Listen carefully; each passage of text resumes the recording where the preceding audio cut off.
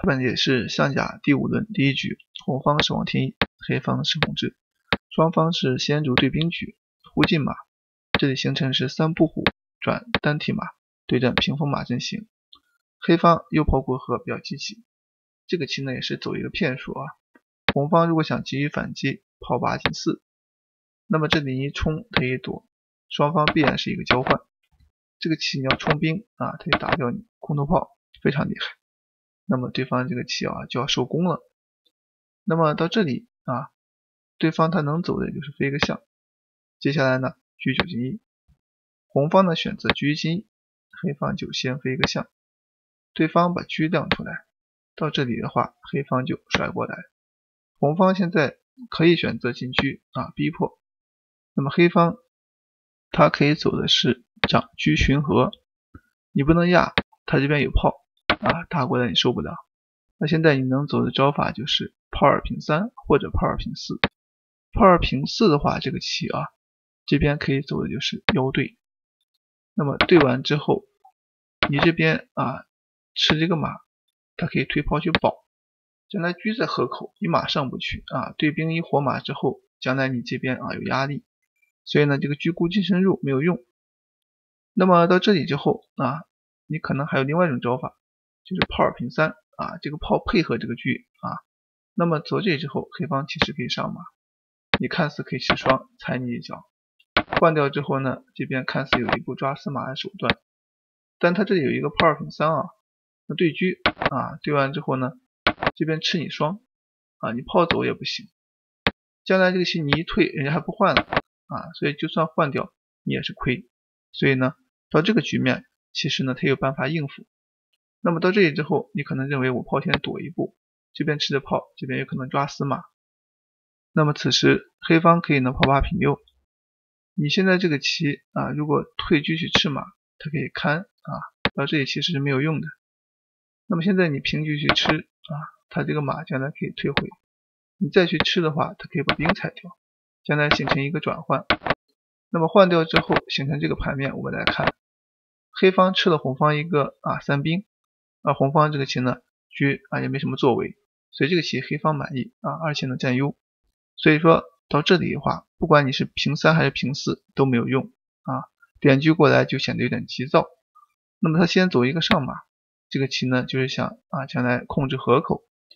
现在黑方这个棋呢选择车2平4就抓一下，不让你控制河口。到这里稳健的招法还是应该先补个士再说。长车的话，这个棋对方就点到下颌线了，这里不补士也不行了。补个士之后呢，红方可以考虑先进炮，比较有利那么实战的话，他没有进炮进炮对这个马有压制，然后可以看住自己的马。实战他选择招法是先补士，这一补士之后呀，就慢了一步棋。为什么要补士呢？因为他想走这条棋，又怕黑方将来有一个脱身的手段，这样的话你的车位置就差了所以这个棋将来你再去补士的话，那么黑方直接就把中兵给踩了。虽然说你可以牵住对方，不过他炮2进1随时可以杀边兵你这儿一吃他一落象，你这儿一抓他又补象，总之你这里呢不能够长捉，所以你要犯规的变招。所以这个棋走下去，黑方将来吃边兵吃炮就先手。那么这里的话不怕你牵。现在这个局面既然不能吃，他想吃怎么办呢？他就先补个士，再过来准备去吃。但是这个时候呢，黑方就抢先发难了，不再给你机会那么到这里之后呢，对方吃掉以后交换进炮的话上马，等你去牵制的时候，他这个棋呢就选择点下去。由于你补了个士，刚好就给了对方一个点车下去闷攻的机会这样就妙手脱身了。脱身之后呢，这个棋中兵一踩，那现在还逼迫着你，对方现在又不能去套，你套的话对方吃一个之后再吃一个，所以抓死炮，对方只能躲。那么你躲的话他吃掉交换掉之后抓你，这个兵不能冲一冲中卒一气，中间一抓，你这边一躲他有一个上马，将来呢飞象抓死炮，你还得去解围。那么将来就算你解围效果很好，他落象之后给你强行交换，换了之后你的车位置差，吃着炮就有退，炮3平1抢先就可以吃掉你的兵。等你过来跟的时候，他这边一上马，又可以打边兵。拱兵的时候，中炮一放随时呢这个棋把马位调整好，或者是平车威胁对方都可以。所以这个棋黑方有利那么红方到这里呢不敢冲，红方选择退车吃马，想鸣金收兵。到这里的话，黑方简单一吃，红方也不甘心又打一个。那么到这里的话，其实已经处于下风。为什么呢？吃完之后，表面看起来好像风平浪静，实则有一步进车吃象，将来之后你落象抓死炮的手段。所以这个时候你必然是要走炮的，你炮一走的话，直接就把你吃掉了。所以呢，这个棋你就不利那么走到这里之后，我们发现黑方一旦一吃象就很厉害。他为什么没有选择吃象呢？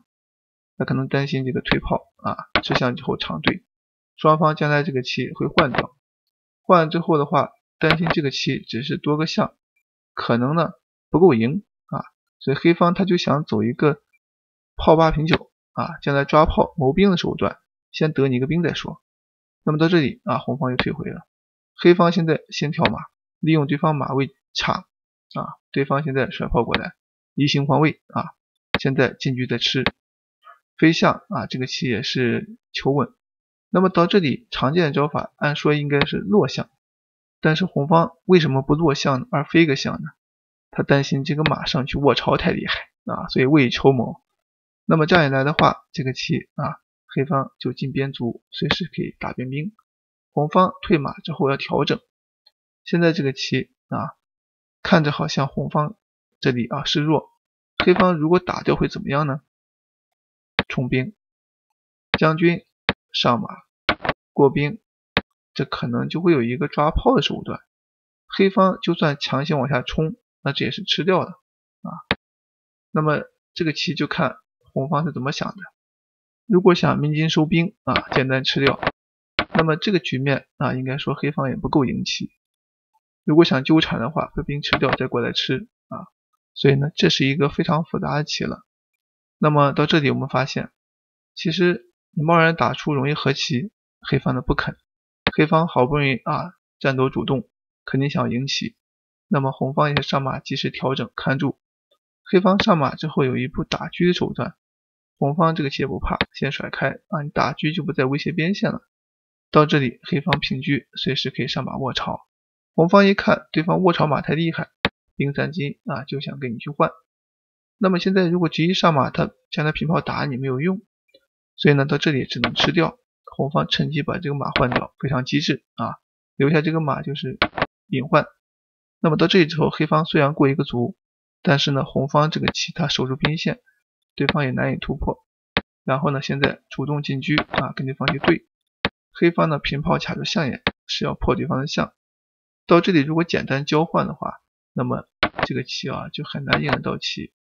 因为这个棋你去吃象，它可以跟住你的炮你现在没法施展，所以呢红方到这里就守住了。黑方想赢棋就选择直接进车，就不吃这个兵，给对方往下冲，然后呢想赢棋。红方这个炮打卒应该说很积极那么黑方一吃之后，红方调车过来准备底线威胁，那黑方呢也是卒5进1强行的对攻了。因为这个棋他感觉你将军落势在下走下去的结果，他这个对杀黑方速度更快一点。那么由于红方点将之后落势再往下走，人家可以补势，你将来抽子是抽不到的，反而被对方抓炮。所以在这个局面下，红方很难进去，这个局面黑方有利。所以呢他就索性鸣金收兵退车就牵住对方，他不动。不动的话，这个棋黑方就平一步，准备呢将来有一个拱象底下闷杀的手段。对方落象之后，选择一步小卒一平，中炮打将做准备。对方飞象，那么将来这个棋呢就选择先退车你要放中炮的话，他砍炮象车，所以呢这个棋就会得子。退车呢之后找机会再放，红方走了一步兵9平8，至此双方就握手言和了。因为这个棋以下的招法必然是要吃炮。为什么要这样走呢？因为这个时候如果你不吃炮，黑方你说你放中炮吧，红方有一个进兵打车的手段，你车一走之后他下底炮，你一调车他出老将，将军他可以上，平卒之后可能要杀棋，砍掉你之后有一步车兵追杀，跟住兵之后他这有一个闪车给车生根之后呢，那这个棋黑方肯定是要冲一将掉一叫杀，肯定要吃吃完之后叫杀之后我兵吃掉，那这个棋你车炮赢车十象拳也赢不了，所以的话这个棋黑方的位置比较好，红方位置比较差，他是没有机会赢到的。那么到这里与其这么复杂，还不如直接简单吃掉。那么单靠单车去守这个车炮还是有一定风险，而他直接吃掉的话，这样的话就闭合了。所以呢，黑方这个时候也顾及红方的手段，红方也顾及黑方的手段，双方到这里握手言和。